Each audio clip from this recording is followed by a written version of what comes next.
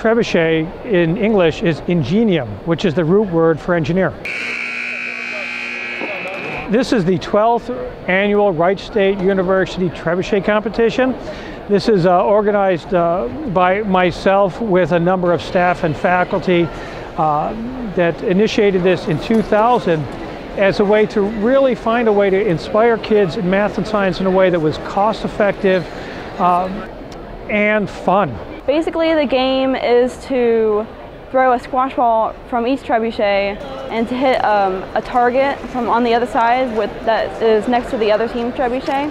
It's really about learning the physics of it first and then using the physics to really design the trebuchet. I think the most challenging part would be working with your other teammates and using what you know and what they know and trying to get one cohesive design built. If you look at what's going on here, you can see the enthusiasm. These kids have put their hearts and souls into building these devices just for the chance at winning this tournament. They're having a good time, they're having fun, and what they're learning is that math and science can be fun.